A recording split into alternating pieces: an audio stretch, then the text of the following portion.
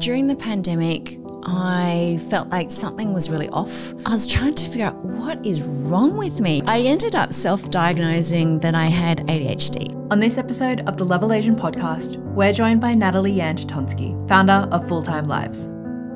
I went through a very long period, probably at least a year, of trying to grapple with that in terms of my own identity. The grieving that you go through when you realise that all along there was something a bit different about yourself, but it wasn't just my skin colour. It was actually also the neurodiversity that made me really different from other kids my age. Mental health wasn't even sort of a thing during the 20s, right? No one talked about it. Absolutely. And I think in the Asian community, there's a lot of stigma attached. And I think the more we talk about it, that it's okay to go and get formal help. It's not a shame. No, absolutely not. To talk about it when life is tough.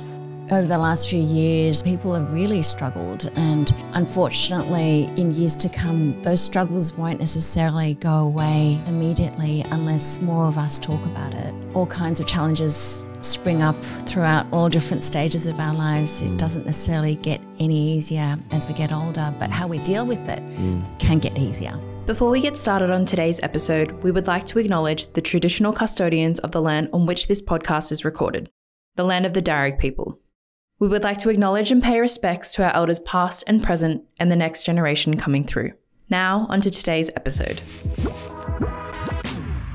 Okay, look, the first place I actually really want to start with, and maybe to contextualize it, is we got connected through Jackie Lane, who she helped you with your book. And Jackie and I have worked together for now quite some time, you know, in a variety of different ways, but basically fundamentally helping many of our clients with, you know, being able to get their message out there a little bit more, particularly around their books as well. I remember when she told me, she's like, "You've got to meet Nat." I was like, this is very cool because I never see Jackie this passionate about it. And so she sent me the links and I looked at it, and I found it really actually on a personal level, very interesting, because I think the way that I'm relating to it is my mother is someone who is going through that middle age, you know, she's sort of in her late 50s, early 60s now, trying to sort of navigate life that is very different to how it used to be, you know, very domestic, you know, looking after myself and my brother. We've left the nest, and now she's out there sort of almost in a bit of an identity crisis, trying to figure out what she is. And she still tries to be the parent in a lot of ways, on a day-to-day level as well. But I guess in your words, that's how I sort of saw it. But Full-Time Lives and, you know, the book itself and your message, like, can you sort of give a bit of a summary of what it is and what it's about? Sure. That was actually my starting point in terms of my conversations with my mum, who really cared about what was going to happen next as she was approaching retirement. So probably a bit older than your mum. And my concern for her really drove me to go and do a whole lot of research, go and interview people who were older than me to understand, how do you design a meaningful life, not just the work, because work can fit into it. And it was over the course of hundreds of interviews, traveling around the world, visiting places like the Blue Zones where people live long, healthy, happy lives, and bringing all that together and running workshops and discussion groups and hearing the regrets of people who were much older than me, and learning, gosh, there's a lot of things that we can do at midlife when women are going through lots of changes, just like your mum, of becoming empty nesters and having to redefine our identity. It's not just being a mother, wife, and whatever profession you had before, and potentially the last few jobs of your children being dependent on you. They were designed to be convenient because of the flexibility it gave you, but you don't need that anymore once your children reach a certain age. So therefore, then that begs the question of, why am I doing the job that I'm doing? Why am I leading these habits and lifestyles? So that's a really exciting point. It can be scary because you've lost a part of your identity, and there's a grieving process that comes with children leaving home or school. Along with other changes that women are also experiencing at midlife, which is menopause. So your body's already indicating to you that you're ready for the next chapter of your life. And then the workforce is also telling you negative messages. As we get older, women feel more and more irrelevant and invisible. And so there's all these challenges, but I also see that as being an opportunity. So there's the optimist in me that thinks, okay, I've learned so much about longevity and healthy aging. I have this unique opportunity at this point in time because I've embedded a lot of things I've learned just from hearing the stories of people who are beyond me in the stages of life, as well as all the research I've done. And I can see that when you design your life meaningfully, there's all these great things that come about it, and it has a domino effect and you can influence others. So I thought, okay, what's a really easy way to make my message accessible? I thought, well, yes, I'm already on social media. I'm already writing some articles, but a book is something, if it's packaged up really well, really positive, it's nice to touch and flick through, beautiful graphics and great stories. It's something you want to put on your coffee table and come back to it every now and again, which is exactly how I wanted my book to be. And initially it was just me looking for resources to recommend to my clients. Right. And everyone kept on talking about the books that I had referred to them. Yeah, I've read them, and they would quote from them, but then say, but that didn't help me change. Right. And I thought about what is it about the books that are already out there that are really factual about well-being and retirement and healthy aging and all the diets. Probably because they're so factual and they don't have enough stories that are really emotive and can drive you to change, along with beautiful graphics. Those are the way you actually design something is really important in how it gets received and used and loved. So I wanted my book to not only have great content that's informative, but provoke people to make change. Yeah. Well, there's a lot to unpack there, but one of the things that, as you were saying, that was like blue zones. I have a real interest in understanding sort of the blue zones as well. I haven't definitely delved up, I'm sure, in as much detail as you, but do you have any sort of insights about the blue zones and sort of what makes them live longer? Because that's like super interesting to me. Yeah. So Dan Buettner had done all this research and came up with 9 common factors that are common to the blue zones and why people lead long, healthy, happy lives. But to me, the most interesting factor, and I've seen in other longevity research and also seen in the people I meet who are leading really fulfilling lives, the one thing is social connections and the value of that. And I think women at midlife will often underestimate the value of their social connections. So I guess in the years leading up to this change phase of, this transition period that women go through, they're busy caring for other people. Whether it's dependent children or aging parents, or doing a good job at work and managing team members, they've kind of built up the habit of caring for others and deprioritizing themselves. And by that very nature of caring about other people, they don't necessarily invest the time in themselves to go and have fun and find new friends. But that's a really flawed way of thinking, that when you're really busy, to deprioritize relationships and also finding new social connections and being engaged with your community. It's actually really important for reducing risk of chronic health disease later in life, and it also extends your life expectancy and quality of life, not to mention all the other benefits of having a support network and people who can direct you to work opportunities as well as new growth opportunities that will enable you to keep growing no matter what age. This trigger for you to pursue this is based on your own interactions with your mum. But I feel like, there's one thing. I certainly had to, and still am going through it, but it didn't spur me to write a book and like go down the rabbit hole, like researching it, right?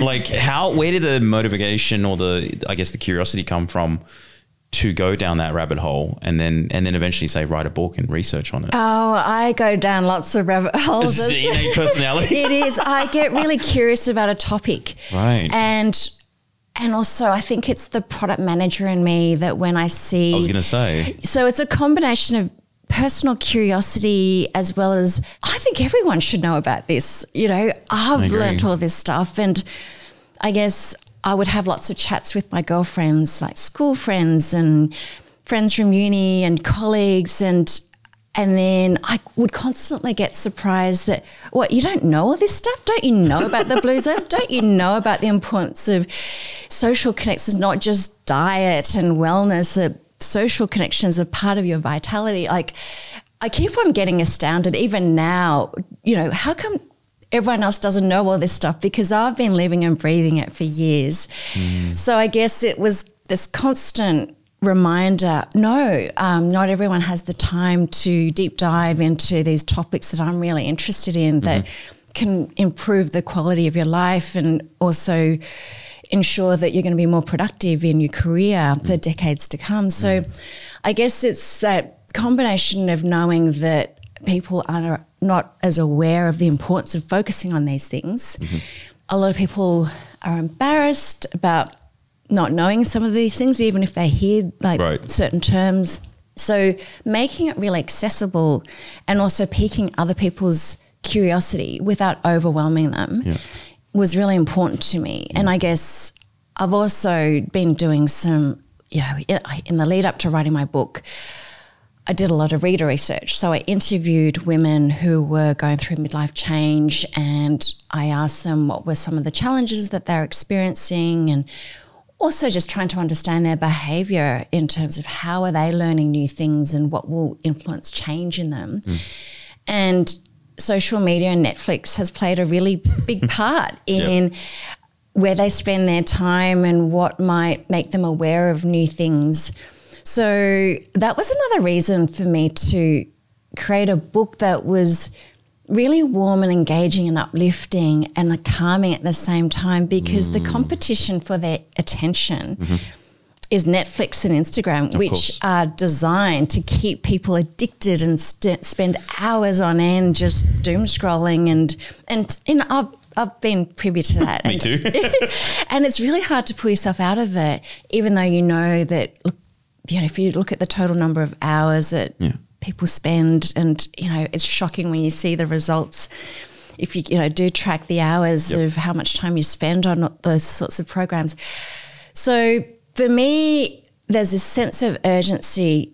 If you don't start addressing it now and spend more time on those meaningful activities and really design your lifestyle, and not just the next chapter, but the next few chapters of your life.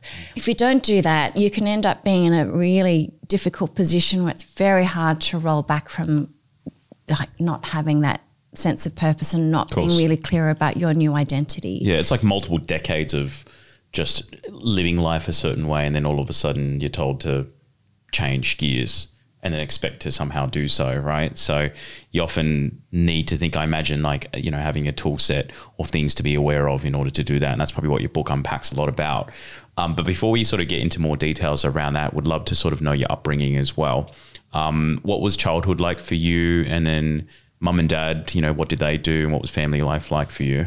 So I grew up on the upper North Shore of Sydney, and it was quite a conservative area.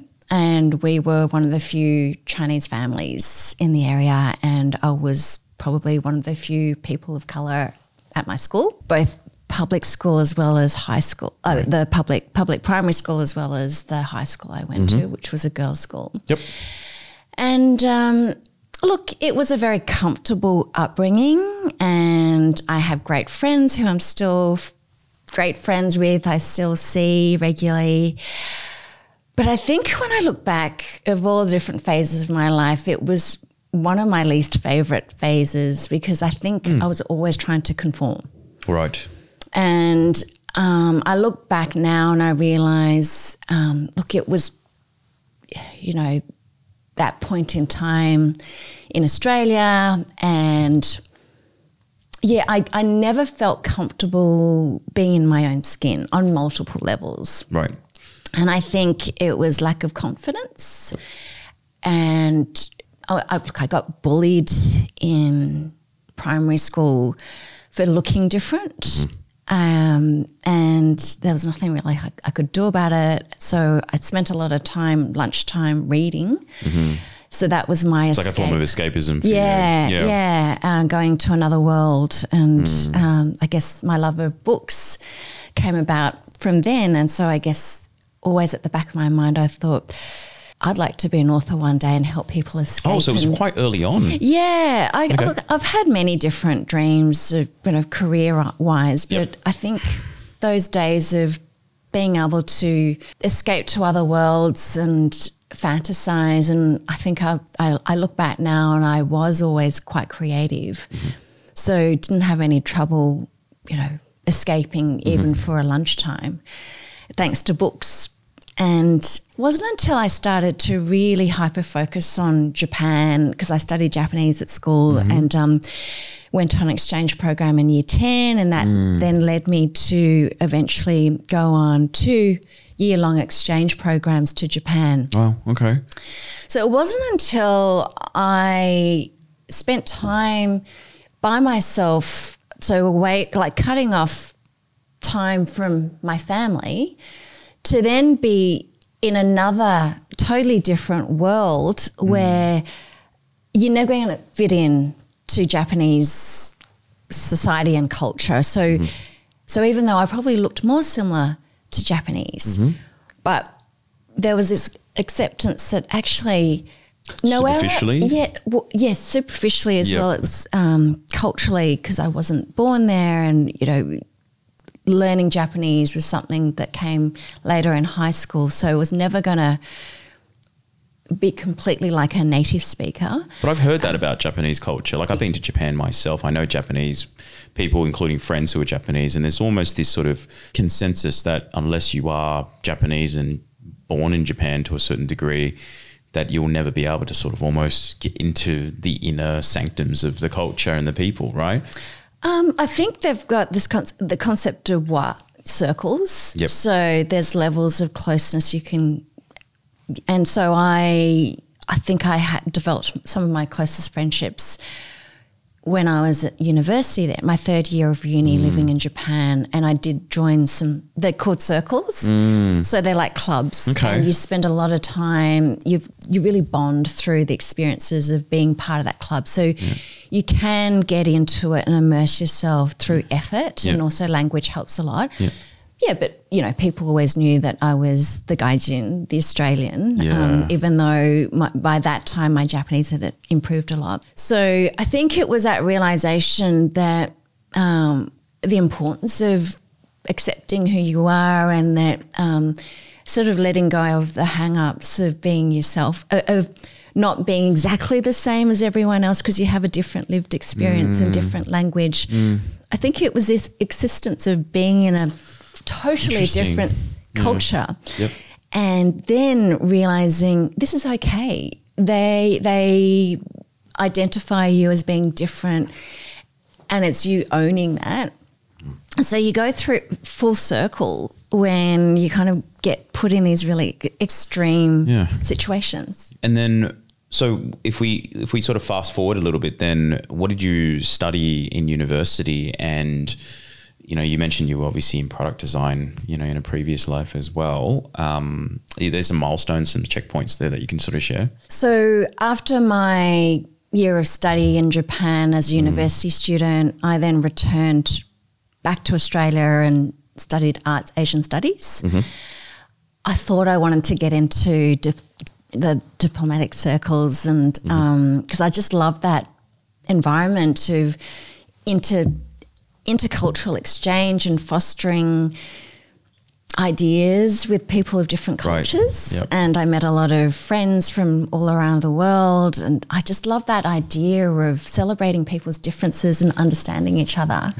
So I thought by studying Asian studies and being able to continue learning Japanese would take me on that path. I didn't. I actually abandoned that idea because I didn't want to live in Canberra at the time. But my first career was in product marketing, working for a multinational tech company, and I got to spend quite a bit of time in Asia, and our team was cross Asia Pacific. So, and headquarters was in Japan. So I got to use my language skills. Nice. So it was a perfect segue into working in business, but then still be able to, in many ways, be an ambassador for Australia, and also that cultural understanding between the different teams across Asia, and use my Japanese skills. So I guess being in tech then, that was very, very early days of digital. That then led me into product management and loved new product development. Also got into new product development, and also I guess the types of products I really liked working on were things that were ahead of the market. Right. Yeah. So bleeding edge a little bit in that sense. So I loved working on the first online shopping mall in Australia, bringing together all these traditional Australian retailers and helping them build their first online presence. And then eventually it was doing the same sort of thing with telcos in Australia and building their first sort of really clunky mobile experience, like in the form of SMS and Java. It's just, you look back and go, gosh, they were awful user experiences. Yeah.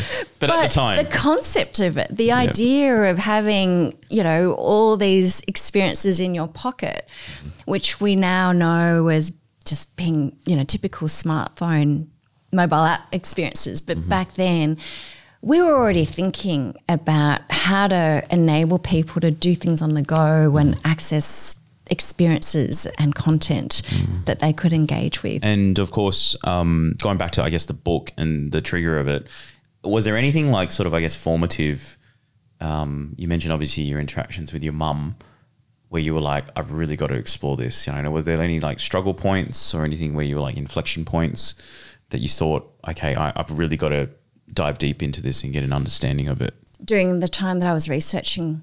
Well, just even the impetus, meaning like what were the interactions like with your mum, or what did you observe, seeing your mum age that you went, okay, I want to get my head around this and actually write a book about it? Yeah, for years, like even before I wrote the book, I'd have really frustrating conversations with my mum when both my brother and I had left home. And I really wanted my mum to do something for herself. She's a very creative, she's got such a great eye, she's very stylish. And is that where you get your style from as well? Probably, yeah. We have a lot of fun going shopping together and choosing things, and she's always wanted to be an interior designer. And ironically, I was the one who ended up studying interior design later in life. Okay. So in my 30s, I decided to make a career shift. And it's almost like I was fulfilling her dream. Yeah, she was vicariously living through you. Yeah, she was. And even now she says, oh, what a shame you left interior design. And I think it was her regret, not yours. Yeah, and I say, I'm actually really happy with where my career has led me to now. I love studying interior design because it's all about conceptual interior design, whereas once I became a practitioner, I realised it's quite administrative and not as creative as I thought. But I think my mum still has that burning desire to express herself and use it professionally, because clearly that talent's there. And so I guess over the years I've been trying to help her take baby steps towards either studying interior design, and she did do a short course, or maybe taking up more creative projects, or, even as recently as end of last year, we went and did a screen printing course together. And so just trying to find ways to connect with her and draw out her creativity so that she can do it by herself and then be led by curiosity. So I must say it's been this very long process of trying to get her to explore, be confident in herself, to do these things. So there was a lot of resistance over it? Yes, yeah. And what do you think that was the reason? I think it's a whole bunch of things. I think being a doctor's wife, for one, has been a big part of her own identity, and also being a wife who feels like her most important thing is to get a beautiful meal laid out every night Very for domestic. my dad. Yeah. Every night when he comes home, he comes back and there's this beautiful meal that's all laid out for him. So there's always been that pressure from herself to fulfill that role of very much being the perfect wife. Got it. And if she serves almost her own selfish interest, it feels like maybe a form of either betrayal or disloyalty to what her actual duties are. Because I can relate to my own mum being very similar, although ironically, and I don't know what your dad's like, but my dad's been very encouraging about her exploring her own thing now. And then she's getting really into traditional Chinese medicine, so Eastern medicine, and going back into studying and learning about this. So she's actually followed her curiosity very much so. But I remember in the early days, it was very difficult seeing her sort of grapple with, it's like even, my brother and I would go and visit her and she'd give us like a week's worth of food. Like it was things like that where her identity was stuck to that. So it sounds like there's a lot of similarities between your mum and mine, and probably a lot of Asian mums who grew up looking after the children and the husband and the partners, that they have this sort of duty to make sure home is looked after. And then the father would go out and be the breadwinner and bring the money home, right? Yeah. And there's expectations on both sides around that. So how's that sort of, I guess, transgressed now? Is she sort of pursuing that a lot more? So there's definitely a lot more curiosity and the book has helped. So I feel like that's a big thing that has helped in terms of her realising, people are paying attention to Nat and everything that she's learned, that she's packaged up in a book. Such an Asian thing as well. It's like, okay, she's getting validated externally. I'll now respect what she's now come up with, is it? Yeah, so it's that credibility factor. Yep. And I guess in many ways it's me searching for that credibility and approval even now, getting into my 50s, still needing that credibility and you're always the daughter. And and also just getting that approval from my parents. So I feel really proud seeing them in the front row at my book launch and them knowing and being able to see something quite tangible that has come from my work. Because that sold out really quickly, didn't it? Yeah, it did really well in terms of people wanting to come and celebrate the launch of my book and my parents to see that.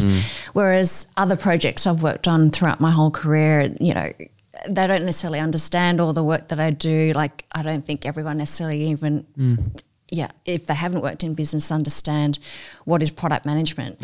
So, but they do get that a lot of effort. This is something relatable, right? It is, that you can actually see it, that they knew that I'd been working on it for a whole year and I'd been chipping away at it on my weekends for a whole year.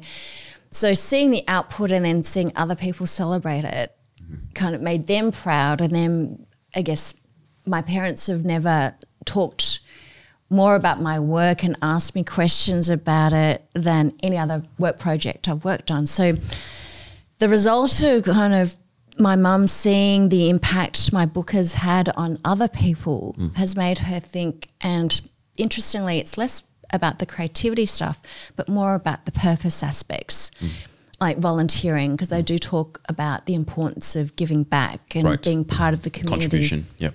And I talk a lot about the importance of leaning on your strength and transferable skills. And one of her strengths is her amazing cooking. She loves cooking. She's very good at it and everyone really appreciates her cooking. So she's been thinking about how can she contribute to community by finding a place where she can volunteer her cooking skills. Amazing. This episode is sponsored by Mill on Wines. Mill on Wines are an award-winning family-owned winery located in the renowned wine regions of Barossa Valley, Eden Valley and Clare Valley, presenting a fusion of vineyards that seamlessly infuse new technologies with old world traditions. Their vineyards capture the essence of each region, delivering distinctive wines with complex flavour profiles in small batches, a minimalistic approach that allows the fruit to speak for itself. Explore their range at www.millonwines.com.au. Now, back onto the episode. And let's get into the meat and potatoes of the book itself, and what are some of the insights that you've had. One of the notes that stuck out to me for the prep call was you saying the two groups that are most affected are women aged between 18 and 24 and then midlife and older. So we've talked about midlife and older, but 18 to 24 is an interesting one. Like, why is that? There's many issues with mental health, and I guess during the pandemic, I did work on a product management consulting project for a mental health organisation and really delved into intersectionality. The organisation was looking for ways to design new services that helped the people who needed more mental health support than any other group. And what we found was it was young people who'd been badly hit by the lockdowns. And I think even before lockdowns in Australia, there were issues with younger people and mental health, particularly young men. And then you lay that with intersectionality, so young people of colour. And so I guess that's something that I'd love to see there to be more connection between intergenerations in terms of community support, the passing down of wisdom and experience from people who have gone through tough times, and how did they build that resilience, and how did they support themselves and each other, and then be able to take young people through that journey, because I guess in many ways that also fulfills the need of older people who are feeling invisible or irrelevant and feeling like they can play a place. So there's so many different ways that we can solve this issue around the lack of mental health services, that formal mental health services like psychology and counselling services. Informally, we can be there to, I guess, be a good listener and to be aware of when colleagues and friends, family members need support and maybe direct them to go and get the professional help that they need. I'm just trying to sort of understand and unpack it, because I'm someone who sort of almost sits in between that. I'm, 33, 34. And mental health wasn't even sort of a thing during the 20s, right? No one talked about it for me, and obviously yourself as well. What are people from a mental health perspective, do you think, based on your research and what you're seeing, honestly struggling with? Like I sort of hear things around isolation, particularly with lockdowns as well. Many of those who are sort of during school and university, it's almost sort of those 2 years have robbed them of a lot of some of the deepest level connections that people usually make on a relationship level. I mean, you talked about social connections being a massive part of middle-aged and beyond, but it sounds like almost the same problems in a lot of ways for younger people as well. It's just magnified because they're at a different stage in life. Absolutely. And I think in the Asian community, there's a lot of stigma attached to mental health. Yes. Yep. So therefore that really compounds the issues around mental health, that it's okay to go and get formal help. It's not shame. No, absolutely not. To talk about it when life is tough. I think over the last few years, people have really struggled, and unfortunately in years to come, those struggles won't necessarily go away immediately unless more of us talk about it. And also the awareness around how to prevent it, because all kinds of challenges spring up throughout all different stages of our lives. It doesn't necessarily get any easier as we get older, but how we deal with it can get easier. So then what are some of the techniques? I sort of, selfishly thinking about myself, or even just anyone who, for example, if we sort of come back to middle-aged, right? Being a child of a mother, for example, who she went through menopause, I think, I want to say 7 or 8 years ago. And I remember very acutely during that period of time what it was like, because she had sort of quite drastic mood changes. She was almost like a different person. And then sort of out the other side of menopause, meaning once it all fizzled out, she became significantly more religious than she was prior to that. And I think she went through a lot of depression during that time, and we just never identified it. It was never officially diagnosed. But I think she struggled a lot during that time because of going through menopause. And I remember I was probably maybe 16 or 17 at the time, quite young. So this actually was more than 7 years ago now that I think about it. And didn't know how to dress it. We were a family of 3 boys as well.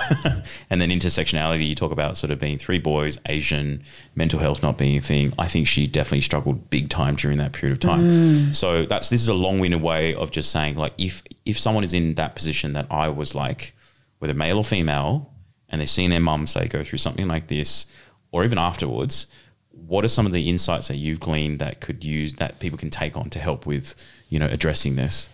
So I guess the first thing is to empathize, and that's hard so my son's about the same age that you would have been at the time. So he's 16. He's a very good listener, and he's very cognizant of the moods of people around him. And I guess I'm probably at a very similar stage to your mother at that time when you were 16. And so that awareness of what might be going on in her life physically, as well as other things that she might have been experiencing. Was she working at the same time? Yes. I mean, we had a family business. So it was a stressful period of time where they used to own a supermarket, quite a large one. And her and my dad used to work day in, day out, 6-7 days a week. So yeah, I think maybe on a financial level, physical level, and then of course mental level as well. Yeah. So did she have any time for friends? I would argue during that period of time, now if I think back to it, definitely I remember very vividly younger, sort of being maybe in primary school, that my parents every weekend would be out there hanging out with friends.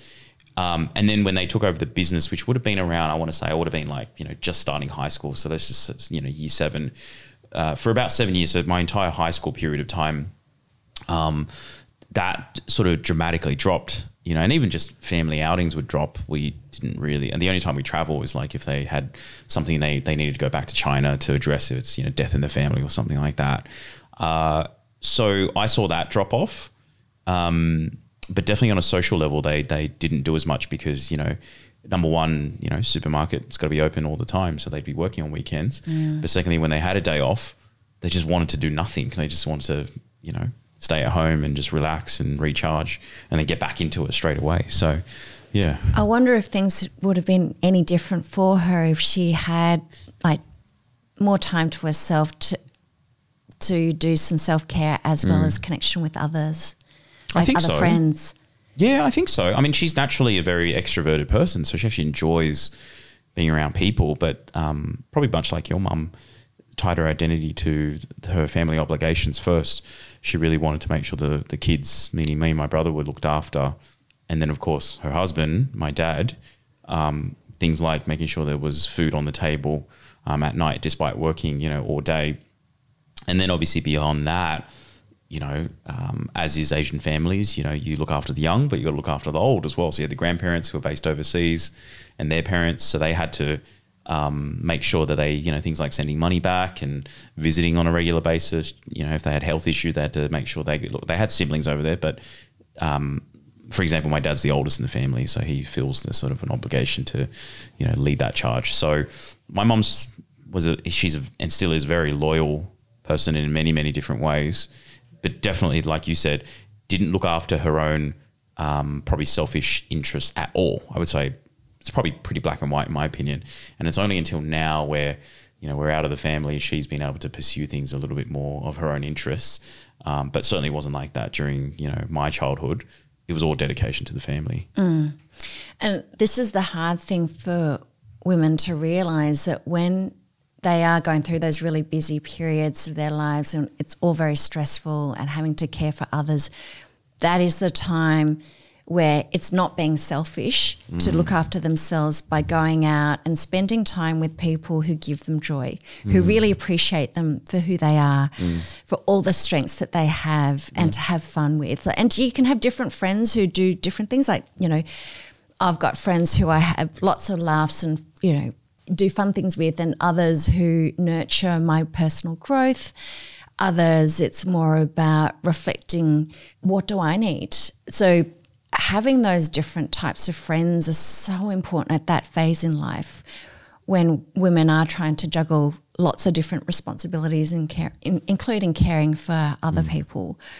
It's not being selfish by taking a bit of time, even if it's just 1 or 2 hours a week, to go and hang out with friends who really bring all those positive aspects of you out. But how do you, and being practical again, it's like, it's one thing to know on a fundamental level you got to do that, but like, again, if I'm in my position or anyone in my position would be like, I would find it hard to convince my mum to do that at that point in time. She would have thought, no, there's a million other things that are high priority. You know, my stuff takes a back seat. Like, are there any, and you may not know the answer, but what can you do? What can you say to go, hey, like mum, you got to look after yourself a little bit, because it's not selfish. It's because in the long term, it's going to be better. Otherwise, it's going to be at the detriment of the family, say down the track, when we have to say, you know, you become sick and there's all these issues and all these problems. We've got to look after you. Is there any sort of anything we can do there? Asking questions. Right. So it's really, that's because everyone's different, and what your mum versus my mum, what they get joy out of and what helps them top up their energy is going to be different. So it's really having a conversation, asking, what would you like to do differently? And then we can work out together as a family how we can support you in having more time to do that. Some people might say, actually, I want more accountability to do those things. I want to do it with you. Or others might say, actually, I just need time out to see my girlfriends. It's going to be different for everyone. So it's probably more about asking that woman, what does she want? What does she need at this point in time and in the next little while? And what can we do to support her to get more of what she needs? And are there, obviously we're only talking about, say, Asian mothers at this stage, but certainly it wasn't just that you studied and researched, but have you seen sort of any interesting insights with other struggles, or what are the sort of things that you were surprised about whilst you were doing this research and you were doing the interviews that you were like, wow, okay, this is like an actual problem, you know, at that stage in life? So many challenges, which is what makes it such a interesting phase of life. Like, people ask me, okay, you're focused on women, why this phase of life? And I think it's the intersectional, like life and work is all changing all at the same time, and how you get out of it, how do you move forward in a positive way can vary so much between individuals. That's probably what's surprising, that there is no one way to do it. Everyone lands on kind of their next chapter and how they want their life to be in many different ways. So in my book, I've got 20 different stories of women who've individually found their own way to design their next chapter, and they are very different from each other.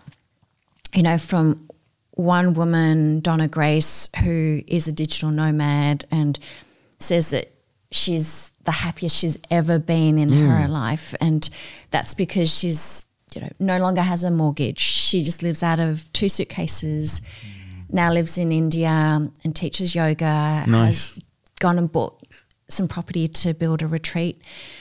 And, you know, that's one example.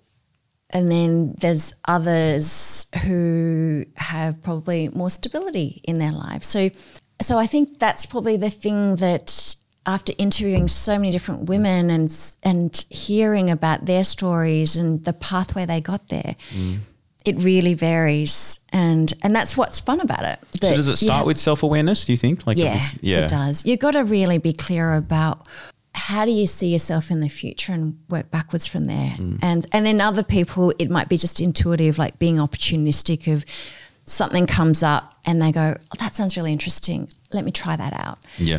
So whether you're future oriented or more kind of experimental and spontaneous, and when the opportunities come up and moving towards it and giving yourself permission to do it. But you need to have that space to do it, whether it's time or not feeling guilty because you've got other obligations. So therefore having permission from, or not even asking for permission, but feeling like everyone around you is going to be okay with supporting you to take that next step. So what I'm hearing, if I sort of distill it, is that everyone, if we talk about just the family dynamics initially, everyone has to play a role somewhat in this process, meaning I'm a son and I have a mother. I need to encourage her, give her permission, motivate her, create curiosity, that sort of stuff, right? Much like what you spoke about with your own mum. And of course, that's the same for, say, my brother or my father, right? It's got to come from multiple people potentially. And then on my mother herself, she's got to think about it in the sense of, okay, number one, self-awareness. What am I interested in? And what maybe gives me meaning beyond obviously what I've done my entire life of serving the family. And then to then avoid catching yourself. And that goes to the self-awareness piece of not just saying no to yourself or denying yourself the opportunity to pursue your curiosities, because there's that conflicting nature of trying to go, this is a form of me being selfish and I'm not looking after anyone else. And that's very, you talk about intersectionality with people of color. I think that's a very, a massive thing. So it's like only when those two things together work in symbiosis does this whole thing work out. Absolutely. Because then it means that you feel like everyone's okay with me making this decision to move forward, to do this new thing, even if it means there's fewer hot meals on the table by the time everyone comes home. Yep. And that's okay. Yeah, and that's okay because that's part of everyone else growing up in the family and being less dependent on me as the mum. And also it means that I'm setting a great example for my children in terms of moving forward and doing great big things that are outside of the family. And so I guess as you were saying, like summing it up, it made me think that was pretty the process that I took with writing my book.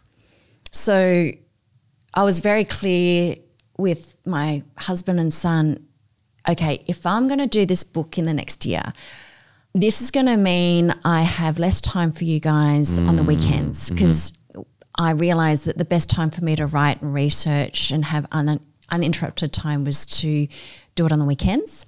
So I would go into my co-working space and turn it into a working day. I wouldn't answer my phone or emails and just make it all about focus on the book, Saturdays and Sundays, for about a year. Right. And so I went into that telling them, okay, if I'm going to be successful and have something to show for it at the end, I need to stick to this weekly routine. Are you okay with that? And they both said, we really want you to do this. We think it'd be great for you to have something at the end to show for all the work that you've put into it. You've done so much research over the years. We would celebrate with you if you can achieve it. Yeah. So then that put the responsibility back onto me. I better deliver. I better show that I'm progressing every week and every month, that I'm doing something related to the book, that I'm not just going to my office every weekend and doing other work. That it's not an escape from the family. I really genuinely had to keep working on tasks related to producing the book. Yeah, gotcha. So it's kind of this symbiotic relationship of being really clear with the family. This is the intention I've set for myself that's important to me, and I kept on imagining what's it going to be like at that book launch. What's it going to be like when I've done the final thing, which is in this case the book?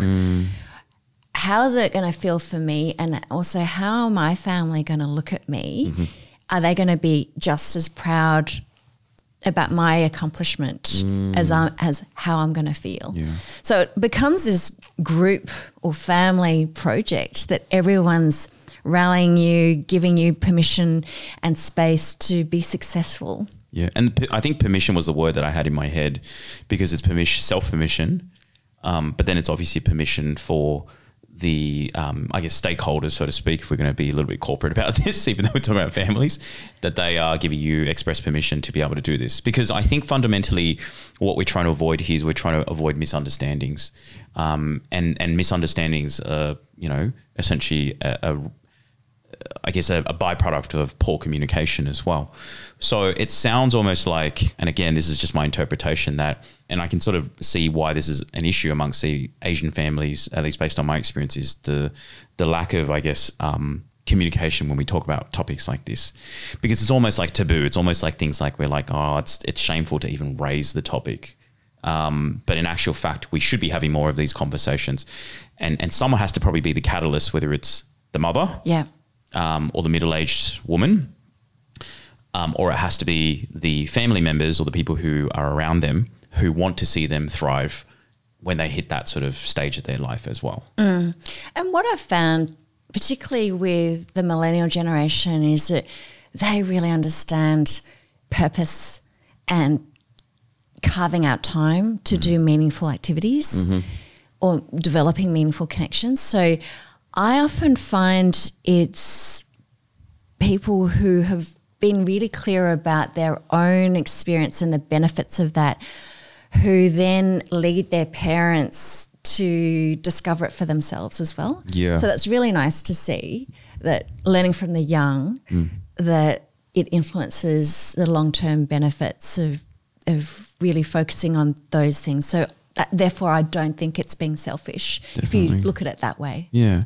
Well, drawing on your personal experiences, and just to change gears a little bit, you were really candid doing the prep call with Viv about a recent sort of diagnosis that you experienced yourself. Is this something you'd be able to share a little bit about that and sort of what that journey was like? Yeah. So during the pandemic, I felt like something was really off when I was doing projects that normally would be quite easy for me. Like the actual projects were fine, but certain activities like doing repetitive, boring tasks like admin and tracking my consulting hours, I really struggled with those things when we were in lockdown. And I was trying to figure out what is wrong with me. Is it perimenopause? Is it lack of exercise? I did all this research, and you'd probably come to realise that I love doing research when I want to understand something, when I'm really curious. So I ended up self-diagnosing that I had ADHD. And so I went through a very long period, probably at least a year, of trying to grapple with that in terms of my own identity, and looking back and thinking about all the regrets of, oh, if only I'd been diagnosed earlier, and the grieving that you go through when you realise that all along there was something a bit different about yourself, but you couldn't quite pinpoint what it was. I thought it was just being an Asian Australian, a fairly white community when I was growing up. I thought it was that, but then I now look back and I realise actually it wasn't just my skin colour, it was actually also the neurodiversity that made me really different from other kids my age, other girls. So I guess by the time I realised that I have ADHD, and I then decided I did want to get it formally diagnosed, there was a really long waiting list. Oh, really? So it's still a bit of a problem. So the whole shadow pandemic, mental health, there's still lack of support from a psychologist and psychiatrists. So therefore it took me at least another 6 months to get onto a waiting list, and I had to call up a lot of different psychiatrists who had been recommended to me. So I did all this research into, you know, which psychiatrists I thought would be good for me, but then a lot of them weren't taking on new patients.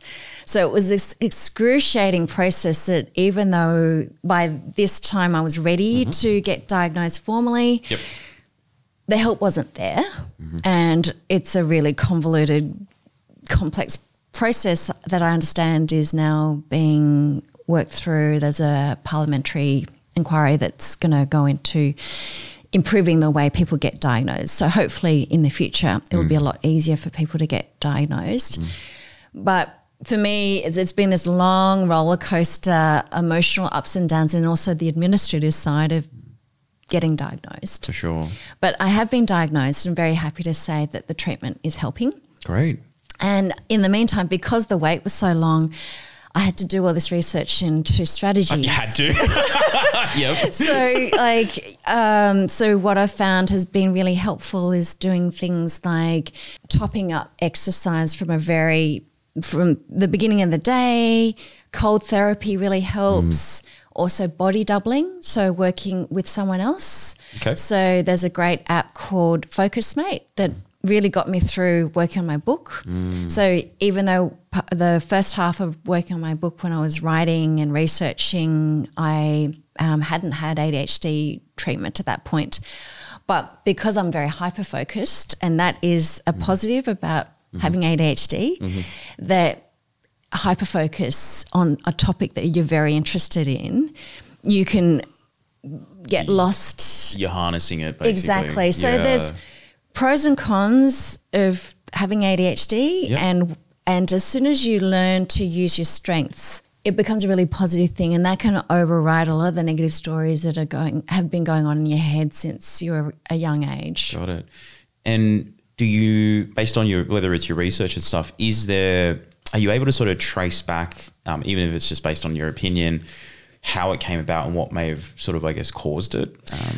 It's genetic. You're born with it. It's genetic. Yeah. Got it. Okay. Yeah. Like so it's not environmental. No. Okay. It's something you're born with, and I guess a lot of people, once they've been diagnosed, they start to realize other family members have it as well.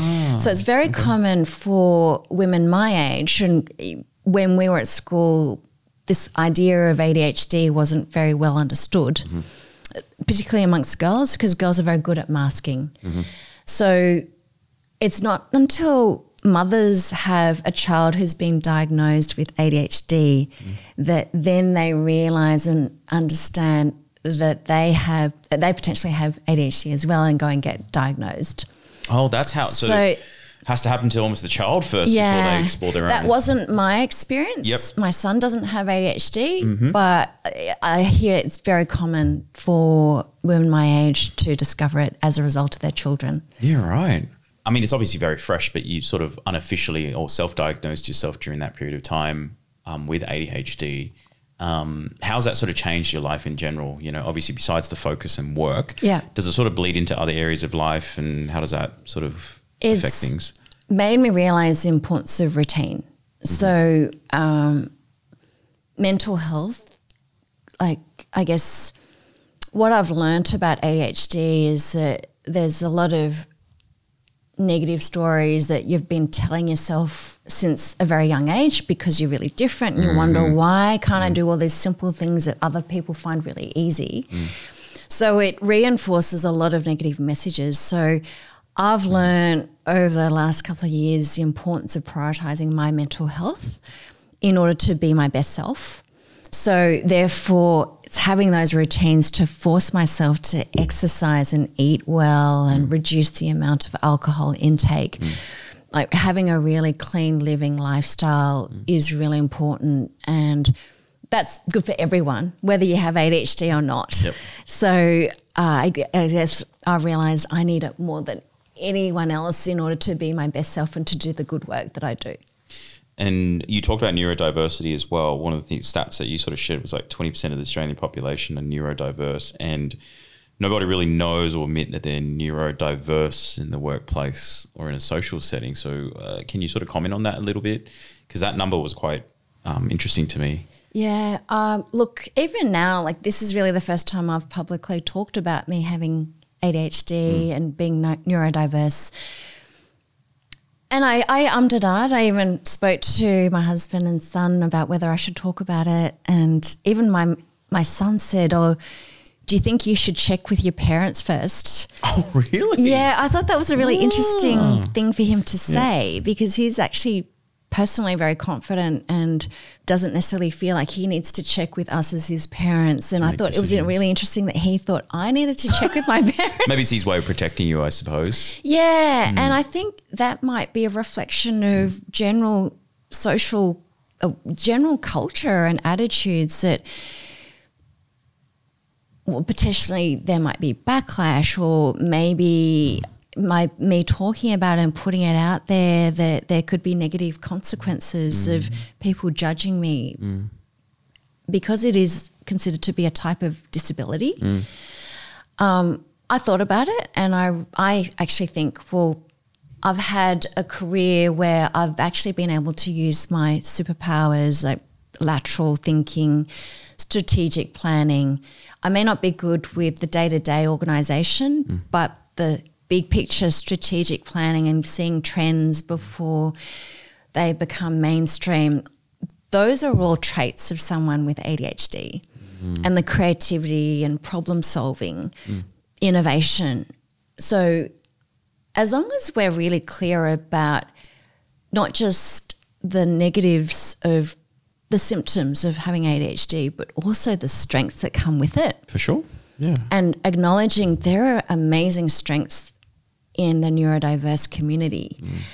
And that's something to be celebrated by organisations and employers, and really understanding if you're trying to bring in a certain type of culture or certain traits and people who've got these inherent strengths, and you don't even need to offer training to enable certain teams to be really innovative and be able to problem solve. So there's more clarity around the benefits of certain neurodiverse parts of the community, and therefore employing people based on those positive traits, then that's actually a really good thing. Yeah, and just as you were talking about how you were able to be hyper-focused in things that you were interested in, I think it's like the destigmatization of all the connotations around what ADHD is, right? Because I think at least while we're having this conversation, I'm like, I personally have never sort of seen it as even a form of any sort of, I guess, disability. And if anything, it's just, for me, it's just like it's just a trait. Like, it's just, you're like this, I'm like this. Not one is better than the other, or one is worse than the other as well. But I think certainly I have a lot of respect for you coming on to share about that, because it's very hard to be vulnerable. I mean, I do this podcast, and you know, people interact with me and they feel like they know me, and I don't even know who they are, right? And they talk about topics because I share, like I talk about my mother on this thing.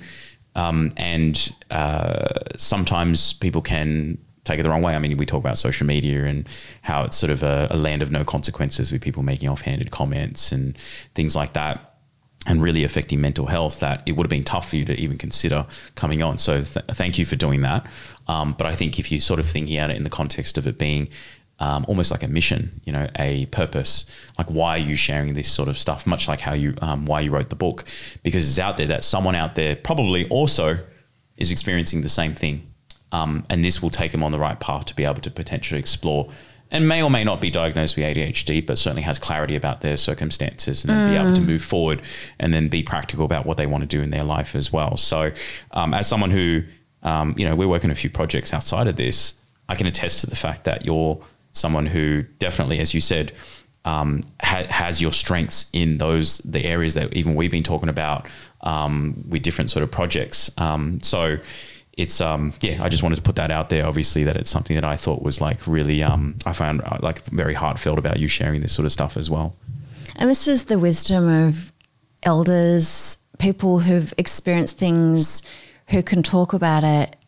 And what I love about Level Asian is that you are showcasing and giving that platform for people to share their personal stories, so that your audience will be able to identify with it and learn and maybe take action. Yeah.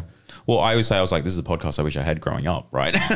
So it's very poetic that we're talking about this stuff, because, you know, like I said, it's there are people who are out there probably with the same struggles as us, and if we've somewhat worked it out, not saying that we've got it all cracked, we've figured it all out, but I think people will find benefit in hearing stories like yours and many others to be able to tell that.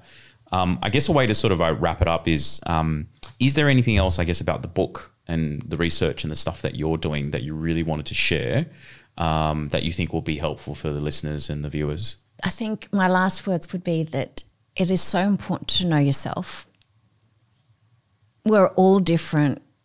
And it's celebrating those differences that will help us be our best selves, be more fulfilled, lead a full-time life, And it's a real art because as we evolve, when we learn different things and have new experiences, we keep growing and we keep evolving. So it's important, no matter what age, to keep on reconnecting with yourself and also keep growing the types of connections that you have around you, because there's seasons for different friendships. And so it's also like there are some lifelong friends and family members play a really important role, but it's also just as important to keep bringing in new people into your life who might reflect a different stage of what you're going through. Oh, I love it. And if people do want to connect with you or reach out, like where's the best place to find you? Probably through my website, fulltimelives.com, or LinkedIn. And are you doing, I know last question was sort of, you know, I know you ran some workshops and things like that as well. Have you got anything coming up exciting that you wanted to share? Anything that's in the works as well? Lots of new things. So probably the best thing to keep up with what I'm up to is to sign up to my newsletter. So I have a individuals version as well as the business leaders version. Nice. All right. Well, thanks for coming on the show, Nat. Appreciate you sharing everything. And obviously people can check out the book. They'll be able to purchase either hard copy. Is there a sort of ebook copy as well, or just the hard copy? The audio book's coming out shortly. Oh, nice. All right. Excellent. So that can be obviously, I imagine, on Amazon and Kindle and things like that. Yeah, as it well. will be available on those platforms. Awesome. Thanks for coming on the show. Thank you so much, Karen. Thanks for listening to the Level Asian podcast. Make sure you subscribe and leave us a 5-star review if you enjoyed the episode. And why not share it with friends and family who might enjoy it too? Also, make sure you head over to levelasianpodcast.com to join our email list and to receive the latest updates and get notified when the next episode drops. If you know a great guest we should feature, email us at contact@levelasianpodcast.com or DM us on our socials in the show notes. Catch you on the next episode.